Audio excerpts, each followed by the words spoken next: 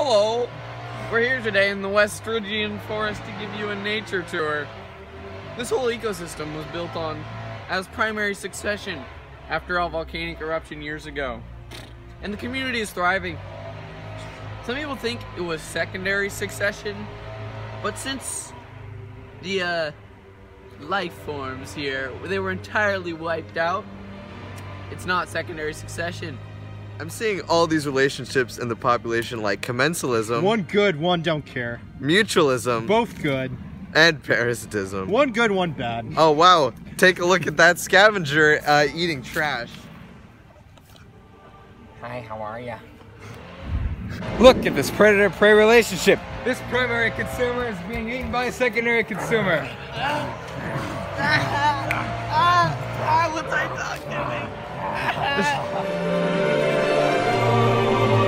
Here my biome just got this new angiosperm here. But you know what I love a lot more than flowering angiosperm? Ovary protected giant gymnosperm, like this apple here.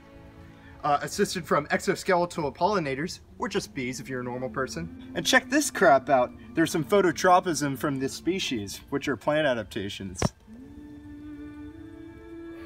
Look! It's a rock. Abiotic factor. And look at this. There is lichen, fungus, and moss growing on this rock. And come on, check it out. Over here we've got this large plant. And it has cryptic coloration all over it, also known as camouflage. Just kidding, you can't see it, because the cryptic coloration is so good. And look at this worm. It's a freaking decomposer, okay?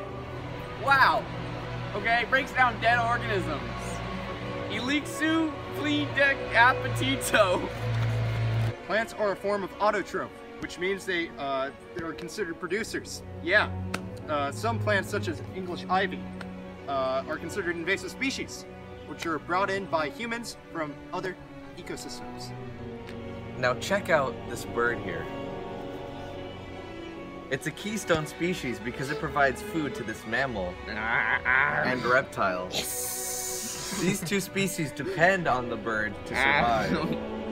This is an example of what happens when a human causes disturbance. Boy.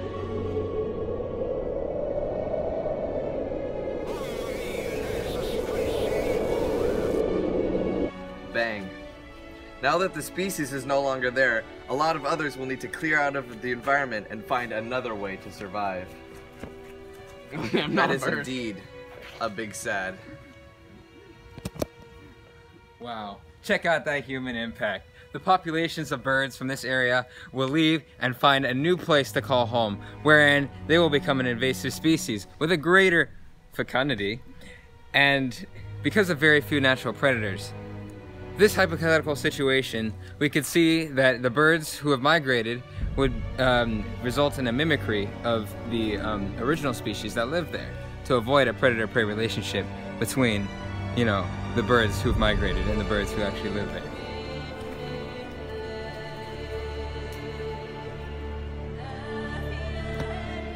One last thing before you go. It's the law of 10%. So in a food chain, as energy moves up the system to higher levels, you only take 10% of the energy every time. So a lot of energy is lost. Cool. Goodbye, everybody. Thanks for touring the West Stygian rainforest with us. Yeah. Ta-ta for now. Bye. Goodbye. See you later.